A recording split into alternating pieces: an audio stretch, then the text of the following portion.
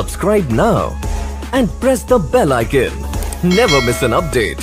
Kitchen ಗ್ರಾಹಕರಿಗೆ ಸ್ವಾಗತ. ಇವತ್ತು ನಾನು ನಿಮಗೆ ಡಬಲ್ ಪೀಲ್ ಮಾಡಿರೋ ಅವರೆಕಾಳು ಮಿಕ್ಸ್ಚರ್ ಹೇಗೆ ಮಾಡೋದಪ್ಪ ಅಂತ ಹೇಳ್ತೀನಿ. ನೋಡಿ, ಡಬಲ್ ಪೀಲ್ ಮಾಡಿರೋ ಅವರೆಕಾಳನ್ನ ಒಂದು 15ರಿಂದ 20 ನಿಮಿಷ ಫ್ಯಾನ್ ಅಡಿಯಲ್ಲಿ ಸ್ವಲ್ಪ ಒಣಗಿಸ್ಬೇಕಾಗತ್ತೆ. ಹಾಗೆ ಮಾಡಿದ್ರೆ ಎಣ್ಣೆಲಿ ಇದಾಗುತ್ತೆ, ತುಂಬ ಎಣ್ಣೆ ಕುಡಿದ್ಬಿಡುತ್ತೆ. ಇವಾಗ ನೋಡಿ, ಕುಕ್ಕಿಂಗ್ ಆಯಿಲ್ 2 ಕಪ್ಪು ಮೀಡಿಯಮ್ ಫ್ಲೇಮಲ್ಲಿ ಇಟ್ಕೊಳ್ಳಿ.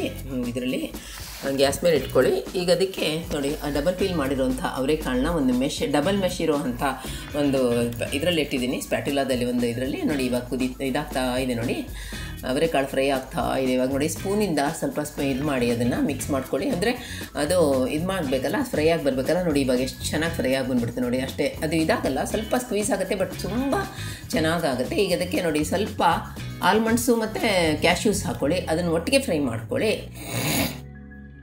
ಅದು ಅಷ್ಟೇ ಚೆನ್ನಾಗಿ ಫ್ರೈ ಆಗೋ ತನಕ ಸ್ಪೂನಿಂದ ಮಿಕ್ಸ್ ಮಾಡ್ಕೊಂಡು ಅದಕ್ಕೆ ಸ್ವಲ್ಪ ಕೊಬ್ಬರಿ ಹಾಕ್ಕೊಳ್ಳಿ. 15ರಿಂದ 20 ಕೊಬ್ಬರಿ ನಾನು ಸಪೂರ ಕಟ್ ಮಾಡಿಟ್ಟಿದ್ದೇನೆ, ಆ ಪೀಸಸನ್ನು ಹಾಕ್ಕೊಳ್ಳಿ. ಚೆನ್ನಾಗಿ ಎಲ್ಲನೂ ಒಟ್ಟಿಗೆ ಫ್ರೈ ಮಾಡ್ಕೊಳ್ಳಿ ಅದರಲ್ಲಿ. ನೋಡಿ, ಇವಾಗ ಆಗ್ತಾ ಬಂದಿದೆ. ಆಯಿತು ನೋಡಿ. ಈಗ ಇದನ್ನು ಇವಾಗ ಒಂದು ಇದಕ್ಕೆ ಕೊಲಾಂಡರ್ಗೆ ಟ್ರಾನ್ಸ್ಫರ್ ಮಾಡಿಬಿಡಿ.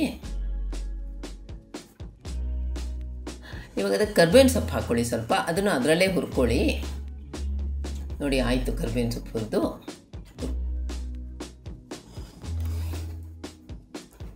ಈಗ ಅದಕ್ಕೆ ಸ್ವಲ್ಪ ಗಾರ್ಲಿಕ್ ಪಾಟ್ಸ್ ಹಾಕ್ಕೊಳ್ಳಿ, ಒಂದು 15ರಿಂದ 20. ನಾನು 10ರಿಂದ 15 ಹಾಕ್ಕೊಳ್ಳಿ, ಅಥವಾ 20 ಹಾಕ್ಕೊಂಡು ನಿಮ್ಗೆ ಇಷ್ಟ ಇದ್ದರೆ ಹಾಕ್ಕೋಬೋದು. ಟಿಲ್ ಕ್ರಿಸ್ಪಿ ಮತ್ತು ಬ್ರೌನ್ ಆಗೋ ತನಕ, ಕುರುಕುರು ಆಗೋ ತನಕ ಮತ್ತು ಬ್ರೌನ್ ಆಗೋ ತನಕ. ನೋಡಿ, ಇವಾಗ ಆಯಿತು. ಅದನ್ನು ಅಷ್ಟೇ ಅದೇ ಕೊಲಾಂಡ್ರಿಗೆ ಹಾಕ್ಕೊಂಬಿಡಿ.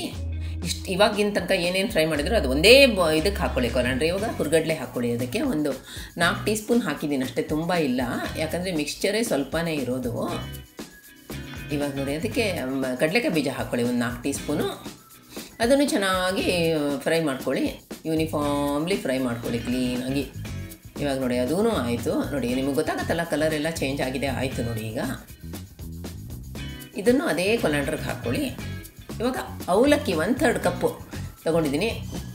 ಅದನ್ನು ಬ್ಯಾಚಸಲ್ಲಿ ಫ್ರೈ ಮಾಡಬೇಕಾಗತ್ತೆ. ಸ್ವಲ್ಪ ಎಣ್ಣೆ ಕುದ್ದ ತಕ್ಷಣ ಅದೇ ಇದಕ್ಕೆ ಸ್ಪ್ಯಾಟುಲಾಗಿ ಹಾಕ್ಕೊಳ್ಳಿ.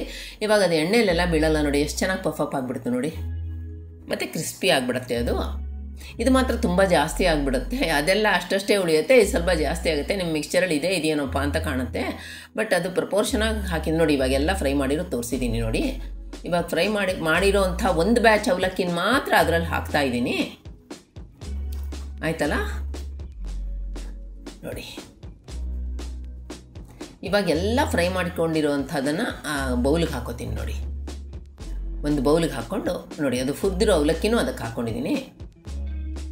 ಅದು 1/3 ಕಪ್, ಬಟ್ ಅವಲಕ್ಕಿ ಪಫ್ ಆಗಿಬಿಡುತ್ತಲ್ಲ. ಇವಾಗ ಅದನ್ನೆಲ್ಲ ಒಂದು ಸತಿ ಮಿಕ್ಸ್ ಮಾಡ್ಕೊಳ್ಳಿ. Just give A mix. ಹೇಗೂ ಅದೆಲ್ಲ ಕೆಳಗುಳಿಯುತ್ತೆ, ಅವಲಕ್ಕಿನೇ ಕಾಣುತ್ತೆ ಮೇಲ್ಗಡೆ. ಇವಾಗ ಅದಕ್ಕೆ ಜೀರಿಗೆ ಪೌಡ್ರ್ ಒಂದು 3/4 ಟೀ ಸ್ಪೂನು, ಸಾಲ್ಟ್ ಉಪ್ಪು ಒಂದು 3/4 tea spoon, chilli powder Byadgi chilli powder 1 tea spoon ಹಾಕ್ಕೊಳ್ಳಿ, ಸಾಕಾಗುತ್ತೆ. ಮತ್ತು ಟರ್ಮರಿಕ್ ಪೌಡ್ರ್ ಒಂದು 1/8 ಟೀ ಸ್ಪೂನ್ ಹಾಕ್ಕೊಳ್ಳಿ. ಚೆನ್ನಾಗಿ ಮಿಕ್ಸ್ ಮಾಡ್ಕೊಳ್ಳಿ. ಎಲ್ಲ ಕಂಬೈನಾಗಿ ಕಲರ್ಫುಲ್ ಆಗೋ ತನಕ ಮಿಕ್ಸ್ ಮಾಡಿ. ಎಷ್ಟು ಚೆನ್ನಾಗಿರುತ್ತೆ ಅಂದರೆ, ಬೆಳ್ಳುಳ್ಳಿ ಹಾಕಿದ್ರಿಂದ ತುಂಬ ಚೆನ್ನಾಗಿರುತ್ತೆ. ಒಳ್ಳೊಳ್ಳೆ ರೆಸಿಪಿ ಜೊತೆ ಬರ್ತೀನಿ. ನನ್ನ ಚಾನಲ್ಗೆ ದಯಮಾಡಿ ಸಬ್ಸ್ಕ್ರೈಬ್ ಮಾಡಿ. C you later, bye.